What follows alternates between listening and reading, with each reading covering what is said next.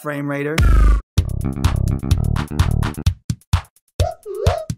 Rayman, to me, is everything 2D platformers were working themselves up to. Innovative level design and a sense of speed. So why did Rayman, despite still being a success, not take off as one of the true classics? To me, that reason would be because of its difficulty. Nobody will disagree the point that Rayman was a brutally difficult game at times. Unforgiving is an understatement. Challenge is rewarding, but with such a thing often comes difficulty selection. Everyone wins when easy, normal, and hard difficulties exist. Might be wondering what I'm getting at here. It is in fact Rayman Redemption, a fan remaster of the original Rayman developed by Rayman Mania, and as led up to, it has difficulties. Should you give this remaster a try after playing the original, you'll come to realize just how accurate everything looks and especially feels to the source material. This is as close to an official remaster as you're likely going to get. Even then, this remaster goes so far above and beyond that this sense of love and attention only really could come from a die-hard fan. This video is going to serve as two different things. Firstly, a review of the game itself, and secondly, a review of the developer's work on remastering the game. Rayman starts with an introductory cutscene telling you what's going on. You wanna know what's going on? Basically, everything is nice and shiny. There's a sense of world peace and whatnot, apparently sustained by something called the Great Protoon. Then a villain known as Mr. Dark comes and steals it. Somehow this Protoon thing acts like a planet or something because little folk known as Electoons are said to quote-unquote lose their stability and scatter across the world once Mr. Dark takes off with the thing. Without the Protoon at its resting spot, a bunch of strange things begin to happen around the world. Freaks and hostile characters start popping up, capturing the scattered Electoons and caging them up. Now it's up to you, some dude named Rayman, to break free the innocent Electoons and return the Great Protoon to its spot to bring the natural balance back to their world. The real focus, when you narrow it down, is Rayman's gotta go defeat Mr. Dark, who's hiding at the very tip-top of their world, a place called Candy Chateau. Rayman's adventure starts in the Dream Forest where he resides. Making his way through the forest, he'll come across world-specific enemies such as living stones, piranhas, and some abomination known as the Flower Tentacle, which serves as a minor boss. There's at least one minor boss in each world, followed by a major boss at the very end. That's a very simplified way of summing up the game's progression.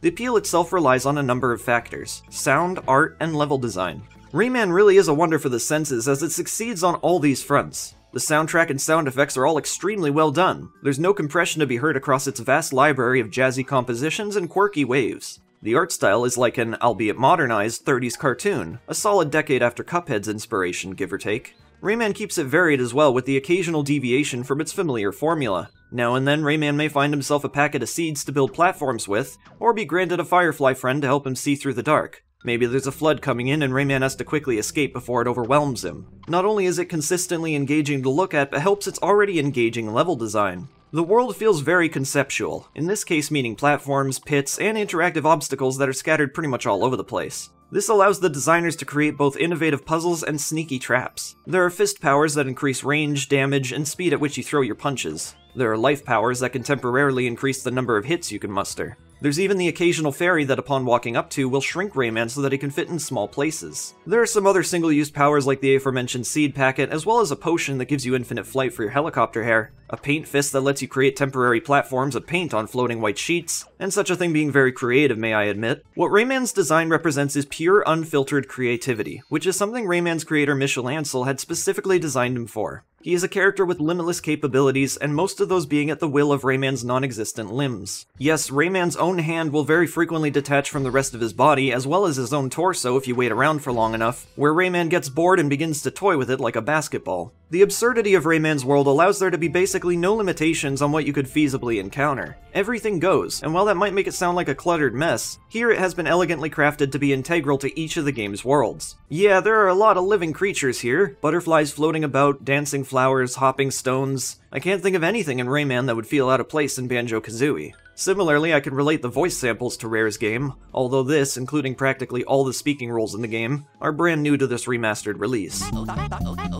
Let's, however, continue to hold off those comments for later. Rayman has a variety of special moves at his disposal, such as his helicopter hair, a quick sprint, and the unparalleled ability to stick one's tongue out at bypassers. There are some additional abilities that'll be saved for later once you've approached the Toon Totems. There are 3 of these in the game, which seal within them sentient rings, springs, and poles as trapped by Mr. Dark in order to make Rayman's journey more troublesome. Once they've been unleashed, they will grant new methods of transportation through the stages, in many cases even those you've previously visited, in order to provide some backpedaling for extra goodies and secrets. The game has a way of notifying you when a secret is nearby. You'll often see little sparkling stars on the screen, which if touched will spawn something new for Rayman to access. These may also assist in finding magician challenges or presents, of which there are one in each stage. Magician challenges you can complete by going back to the World Hub and selecting his home location. Presents will unlock purchasables in the shop, where you can spend the in-game currency of tings in order to provide special bonuses. Some of the purchasables will help Rayman in a practical sense, like extra health points, but for me, my favorites were the Rayman 3 skins.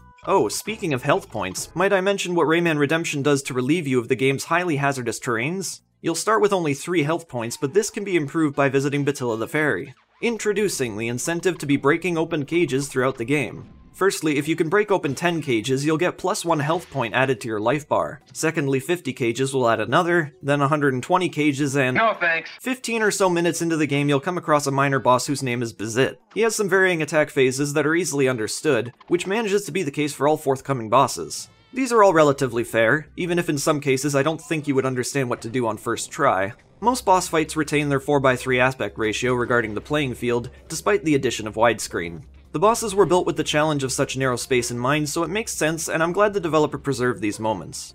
Once Bazit is tackled, Rayman realizes he isn't much of a foe, and then makes a friend of him. Now Bazit will help Rayman cross some dangerous rivers and other terrain he couldn't otherwise. These are fully scripted stages that are, in every other case than his first encounter, completely optional as they appear as individual challenges on the world map. There's one for each world. Like the rest, these contain checkpoints within, although I think in many cases I may have gotten a bit too close to that photographer's face.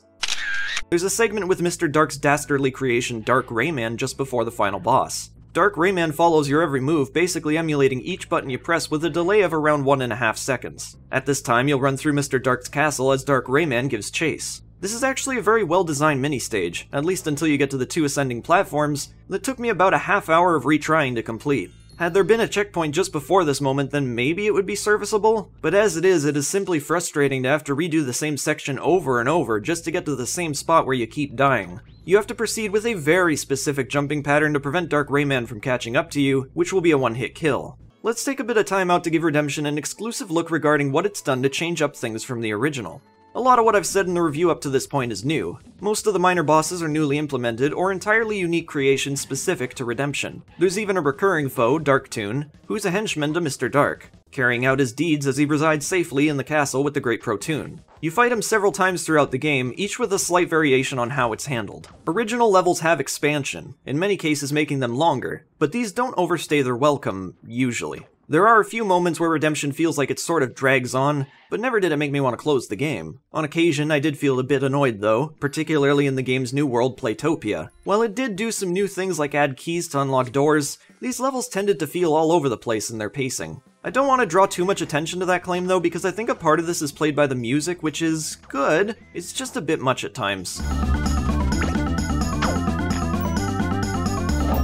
I think the most important thing to mention about Redemption is how it handles difficulty, and I did make a mention of this earlier because originally Rayman is a very difficult game. The new difficulty modes bring what was sorely needed to the original, although I feel as if now the game might be a bit too easy, save for the final boss. The casual method gives you infinite lives, and I think this is a good option. Classic gives you an actual life counter, whereas you'll need to collect 1-ups to increase the amount of deaths you can take before a game over. So where does it become so easy? Well, that would be in how generous Rayman Redemption is. 1-up statues are all over the place. If it weren't for that final boss, I think I would have preferred to go through it the classic way, but even then, I doubt I would have lost anywhere near all my lives. I'm now wondering if an even harder difficulty is warranted for those who want an experience that is more akin to the original. One thing I can say though in its defense is you could choose to never visit Batilla to get those extra life points. You could keep it at 3 for the entire game if you wanted, which I suppose helps those looking for a challenge, but all the same, lives and health boost points are all over the place. I think a mode with far less of these would be nice for veteran players. Of all the new content brought to Rayman Redemption, I'd have to say one of my favorites would be the new characters. They are designed to be highly reminiscent of the source material, which shows a level of dedication that I must say is marvelous. The original game felt a bit lacking in its diversity of characters, and while the game is fine without them, they bring an expanded sense of life to the world and of course further develop the gameplay aspect too. Some of their attacks may feel a bit simple in a world that otherwise has some fairly innovative enemy mechanics, but at least to me this isn't much of an issue. Now, my absolute favorite addition to Redemption is the fist graphic. This was a mechanic I never really understood in the original game because you kinda just collect a fist, then your punch would do more damage, range, I think. Thankfully, the indication on your HUD now makes it clear as day just under your life bar. Rayman's fist also changes color now depending on what you've got, so it's a lot more like Rayman 2 in that sense. Ah yes, Rayman 2. The game that started as a true sequel to Rayman 1 but became its own thing because of 3D graphics, I guess. Not to take away from Rayman 2's beauty, of course. Rayman Mania definitely realized that because a lot of sound effects from Rayman 2 have been added here to some new and existing content. It's a nice callback to what is technically the future, according to this game. Let's see, what else do I have here? Ah yes. So much unlike the original, you get all your abilities from the start with the exception of the also newly added Toon Totems. I really like this new format, especially knowing the running and helicopter hair don't actually break anything in the game earlier on. Still, I feel like perhaps an option to disable these things early into the game might be nice. There already are a number of options in the game's, options. More than I expected, really. I'm surprised, though, that there isn't a way to return to the original super loud sound effect of Rayman's helicopter hair. It's been replaced with Rayman 2's sound. Probably a better idea overall, but I kinda miss how stupidly loud that thing was. Seriously, his hair sounded like a blender. I think what also would be nice is a way to change or even completely disable the skid sound you hear when Rayman comes to a halt. I always found that really annoying. Definitely more so than the loud helicopter hair. The remaining notes I have for this are pretty scattered, so I'll just list them as I've written them here. Remember that animation Rayman would have upon hitting what was essentially a bottomless pit, but instead of a pit it was a bunch of musical note spikes? Unfortunately, that animation seems entirely missing from Redemption, which is disappointing. I hope to see that come back. There are countless other references to Rayman material, like the 3-2-1 action prompt in the Magician Challenges, which is a clear reference to the Atari Jaguar's Rayman level start. There are also references to Rayman Designer, Rayman Brain Games. We'd be here all day if I had to point out all the little things, so I'll just leave it at that.